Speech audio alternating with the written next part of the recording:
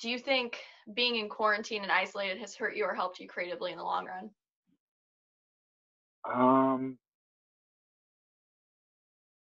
so yeah, I've been, it's wild. There's been, quarantine has not been the worst thing for me, honestly. Um, and, I want to say that, with, some, you know, white gloves, because it's been terrible for so many people, and, so many people have lost their jobs, lost family members, loved ones, sisters, brothers, mothers, grandmas, grandpas. So I don't want that to, I don't want to overshadow that. But, for me, all my people have been safe and COVID free, and no one's, lost their life. And, so I'm extremely grateful of that for sure. But I do think that I've kind of refocused, like through this whole thing, I've been able to kind of refocus um, and kind of reset my compass, honestly, on the things that are important to me and the things that really, really, really matter, honestly. And so as far as that's concerned, and it's wild because I don't know if I would have had the time or just, because it's like if something just picks you up and plops you down over here, gets you out, takes you out of the flow.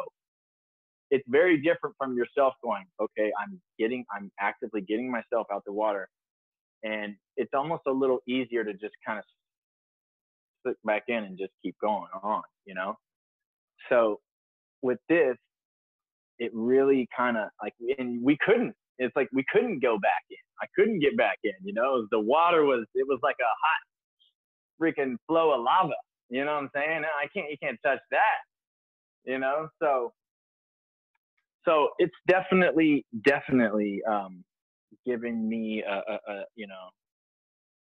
I've been really kind of like able to kind of, like I said, set my focus on some things to kind of, help me, honestly, and just really be able to kind of, now it's like, all right, now I'm working on this, I'm doing this for myself, this for myself, this for myself, this for myself. And now what's the direct relationship that comes from that? I have more energy. I have better energy to bring to the table to speak to amazing people like yourself, or amazing, people like my mother and my father and my aunt, or any other fans, or just if I'm in a songwriting session. So, the self-care thing kind of really kind of started to become, just really, like, I've been really just like holding on to that and just really being precious with it, because I'm now seeing the benefits of it. For a long time, I did not really. I was like, I'm a giver to my core, and I think a lot of times I just can lose myself in the situation, and at the detriment to my own health, And you're shaking your head. You're like, yep, hop in there. Yep. I feel you. Yeah. So yeah, I've been, I've had to.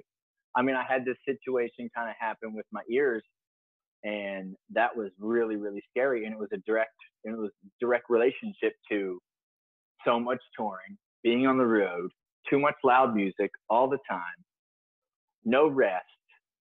What's that going to get you? Nothing good. I can tell you that. So balance is now my mantra, honestly. So that's incredible to hear, and I hope more people actually take that time to refocus now that we have some time in quarantine. But did you create any? Yeah. Did you create any of your record while in quarantine, or was it all previously created? So a little bit of it, but it was mostly finished pre-quarantine. Yeah. It was mixed in quarantine,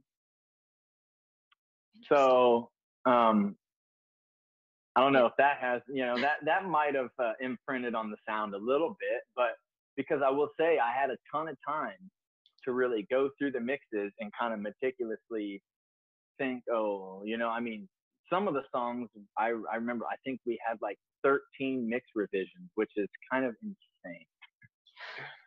But, the mixer that it was only one song. So I don't want you guys to think I'm like this crazy, like, it was one tune that was just like really the demo. I was like kept listening back to the demo going, there's something about this demo that is, it's really doing it for me. And this, so it took a little while to really kind of get it back to the, almost like a demo sound, but like a little, just like little better of a sonic quality. So we didn't have to do that to all the tunes. And most of the tunes are just like, you listen to the demo and right away after the mix, you just like, that's just like, night and day better. But sometimes it's tough to beat the demo, and you just got to be able to, understand what what you're looking for, and, just whip it into shape, For sure. And I'm always curious when it comes to creating, well, I think it's kind of an overlook quality with some fans, the sequencing and track listing of an album. So is there a process for you, or how do you go about doing that? I'm kind of in that process right now. And I think there's a few schools of thought. I honestly I really wanted to tell a story. I wanted to have an arc, and I wanted to leave the listener with just like a breath of fresh air, especially with this album, because, this album, like I said before, was all about feeling good, and everything that I could do to put into this album to make people listen to it and like have them feel amazing after the process, I did, So, but that's not to say that, it's all like I'm just shitting rainbows out over here. Sorry, excuse my French, but there's some depth to it, and there is an arc to it for sure. So that's really kind of been the challenge, and I'm still kind of figuring it out, and like going back and listening to this, to this one, or listening to that one, and then there's so I'm figuring it out, but I think it's going to be, when it's all said and done, it's going to have an arc, and it's going to tell a story. That's really all I can say at this point. That's so exciting. Do you have a lyric off of it that you're most proud of, or maybe that's like a standout lyric for you off of it? Oh. Man.